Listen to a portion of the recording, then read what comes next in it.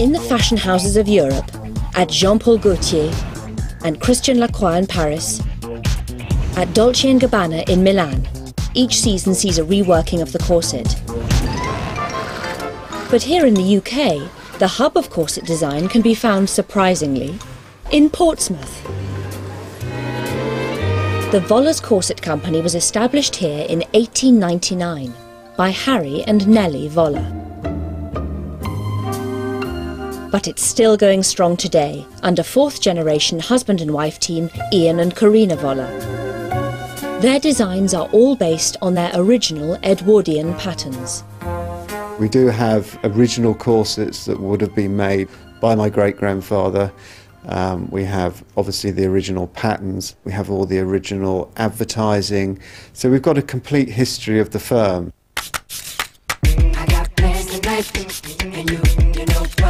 Vollers are producing 500 corsets a week in every fabric you can imagine.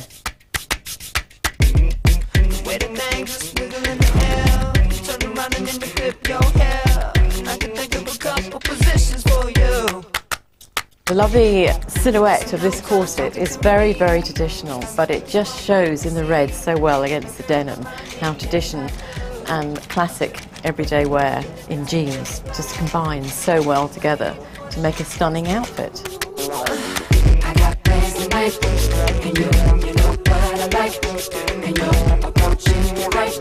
Well, this corset was used for side saddle horse riding, as today they use back protectors, but then to look very elegant and to keep their back straight, this corset was designed. It's very strong, it's made of Petersham, and the steel's at the front, sides and back.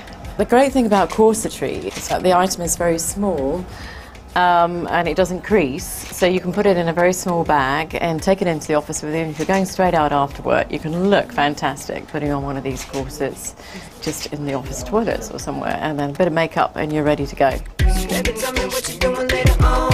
This corset is for our Summer '07. It's taking the corset away from tradition and bringing it up to modern day fashion trends. So that's where Vollers scans from 1899 to 1999 and beyond. It's moved away from tradition because it's shaped over the bust, but it still has the main corset features of front fastening and back lacing.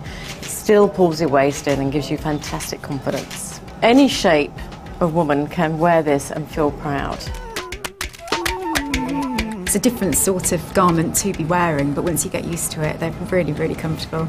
I know my husband likes me when I'm wearing them.